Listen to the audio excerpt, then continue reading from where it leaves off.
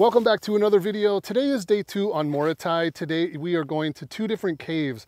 The first cave is not too far of a distance from what we are told, and it's a bit natural, I guess. Supposedly there's bats and birds, so I'm going to be looking for wildlife just as much I'm going to be looking for World War II artifacts. Mr. Mulis is putting the metal detector to work. He's checking this route right here, this little trail. We already found a couple little small things, but we'll show you guys later what that's all about. The second cave is going to be quite interesting. We brought our freediving gear, our fins, mask, snorkel, because there's some submerged treasures. I don't want to say treasure, but there's some artifacts, probably some metal boxes and things that are underwater. So we're going to try to recover some of that stuff. But that is it, you guys. Let's go. I'm really excited. Whenever we have the chance to see snakes, and then this World War II stuff is really mind-blowing. So let's go.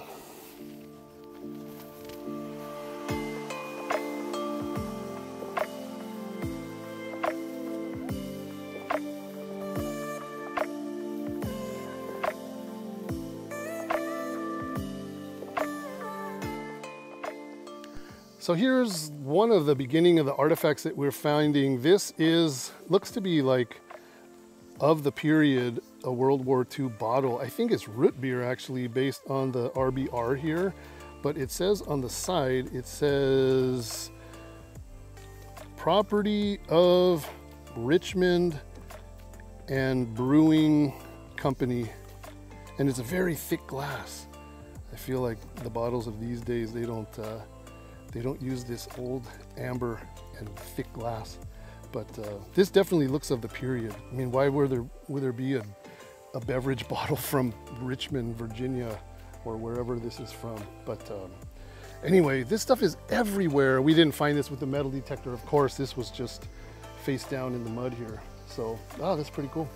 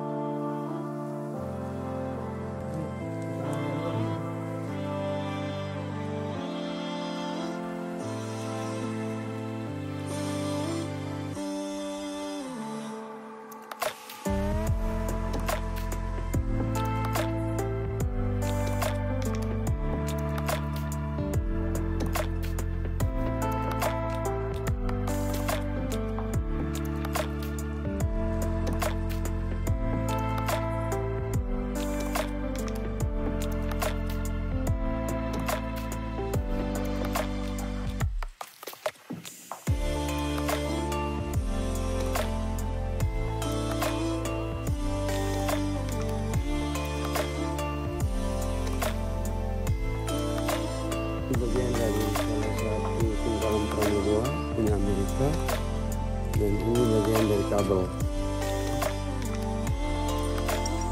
Okay, so Apple went down into the cave and she found a bunch of stuff. We're not 100% sure what all this is.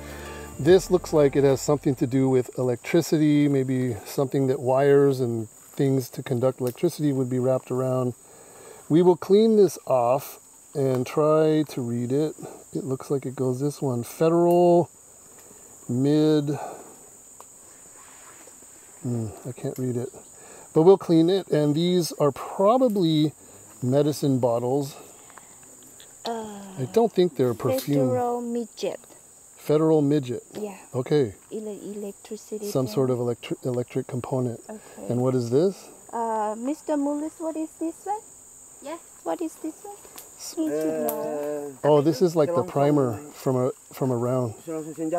Oh, from the gun. Yeah, it's a primer. From the gun. Okay. And it's already been fired. The primer's already punched. Yeah. Oh yeah. And those? Probably medicine. Yeah, medicine bottle. Yeah. Medicine. Or some. Wow, there's a lot of stuff. There's a lot of stuff around here. Yeah.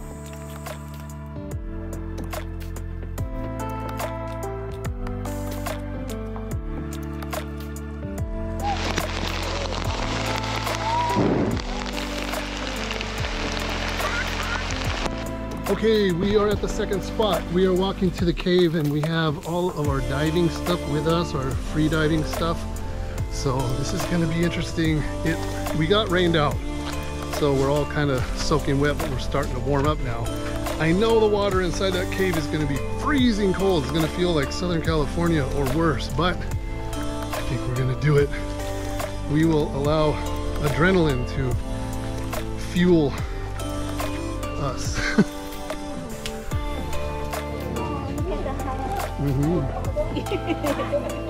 Let's look,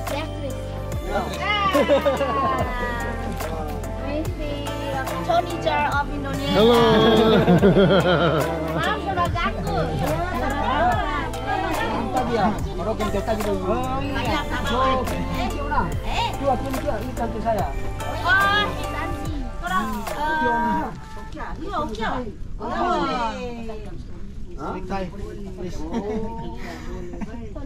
Saya masak tadi cuma pisang kuli-kuli. Pisang kuli. And I did not bring the headlamps. They're in the backpack. Oh. So I have 2 lights, but not those. We have made it to cave number 2. We are going to be going down here, and there is very clear water down at the bottom. And these guys see a metal box, and I was also told that there's more boxes in a line. Have no idea what's in them, and we're gonna assume that this wasn't always submerged. It was probably a dry cave at some point. Because 1944, you know, roughly, that's a long, long time ago, so a lot of things changed. So now it's filled with water, but the water is crystal clear. It's probably gonna be really cold. I haven't felt it yet, but somewhere between 3 and 5 meters. So me and my partner Denny, we are going to try to free dive. I have GoPro and a light, and I'm going to film while we're doing it. We have a rope in case the box is super heavy. We may have to come up and like manually pull it up. So I don't know. We'll see how this goes. Wish us luck.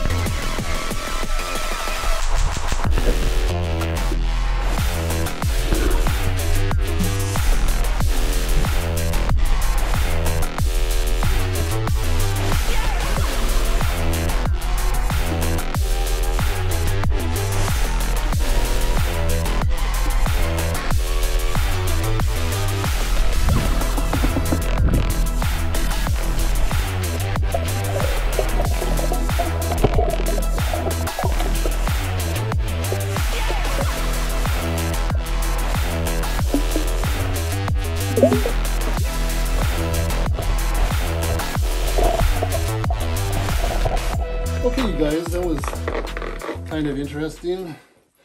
I never thought that I would be doing something like this, but the water wasn't as cold as what I thought, so that was pretty cool. There are multiple wooden barrels and boxes in here, and they're very fragile, so when we touch them, they just break apart. And there's some kind of yellow, like, fluid or something, some kind of yellow debris that's coming out of there. It's probably not good for us, so that's about it for us today. It could be absolutely anything after being underwater for that amount of time. Have no idea. Fuel, explosives, flour for cooking, sulfur for stopping bleeding for the medical staff or whatever. All kinds of stuff that it could be. But anyway, that is it. Another adventure comes to an end. So the cave adventure is over. We have stopped for lunch. We are in the local town or whatever, so just having some local food. And I think today is just going to be like a half-day adventure. That's kind of a lot in a short amount of time. It's still just a few minutes before noon. So we packed a lot in between like 8 and 12, so like 4 hours, those 2 caves and all that. So anyway, that's what's going on. I'll show you the food when it gets here. So the lunch has been served. Apple has a grilled fish. I have chicken with oyster sauce. This is water spinach with garlic. And we have white rice, of course. And this is sambal. It looks very, very spicy, but I'm sure it's very good, so we will go easy on that. And that is it. That's what's for lunch, you guys. This is basically how we eat along the way. Lots of fish, lots of chicken, and lots of rice, of course. But it's good stuff. So thank you so much, Terima kasih. Yes, enjoy the metal detector. I know you're going to be busy. We left him extra batteries, and if he finds anything interesting, please communicate that to me. Dia bilang terima kasih untuk semua. Dia bilang selamat menikmati untuk bisa pakai metal detector. Kalau dapat sesuatu yang menarik, boleh kasih tahu dia lewat saya. Siap. Nanti. Okay. Thank you. Yes, thank you. We'll see you again.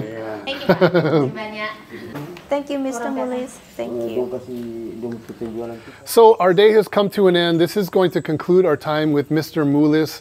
But I feel like this video would not be complete without just a quick little walkthrough tour of his private museum. If you want to see a more detailed look at the museum, I will put a link to the video up here in the corner from the last time that we were here. But I just want you guys to see the array of things that he is finding in the jungle. And now that he has a metal detector that we are leaving with him, he's going to be a very busy man. So if you just take a look in here, there are many, many things. There's morphine, medicine, there are cigarette lighters, dog tags from all the different coalition forces, lots of pennies and coins from all over the world.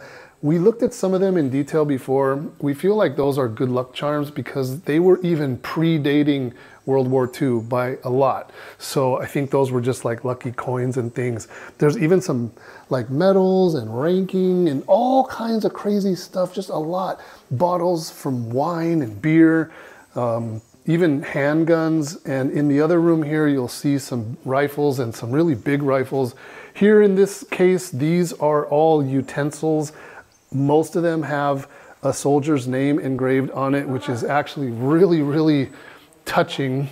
And when you come in here, this is all kinds of cartridges and shells and hand grenades, all kinds of crazy stuff, tons of stuff. Looks like bayonets here. On the other side, there's bottles and machine guns here, lots of ammunition, tools and shovels and machetes and maybe even samurai swords because it's Japanese. So a lot of stuff, a lot of stuff.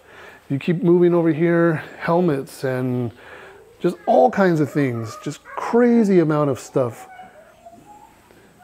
Lots of ammunition over here. This is like ceramic, like coffee mugs and different things.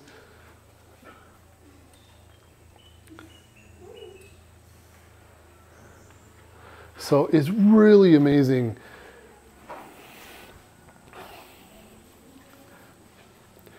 So if this interests you, if you do ever happen to make your way all the way to Morotai, I highly suggest visiting this place. If you have any questions about it, where it is, how to get here, even any questions about diving and the whole bit, just send me a message and I will be happy to direct you to some of our contacts here. It seems like we're very well connected at this point because I'm like, right now I feel like I'm the only foreigner on this island.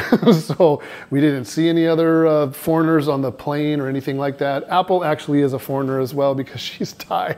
But anyway, amazing time. Tomorrow is a diving day, but it's still going to have a little bit of a World War II theme because we are going to be checking out some sunken jeeps and planes and different things like that. So it should be really amazing.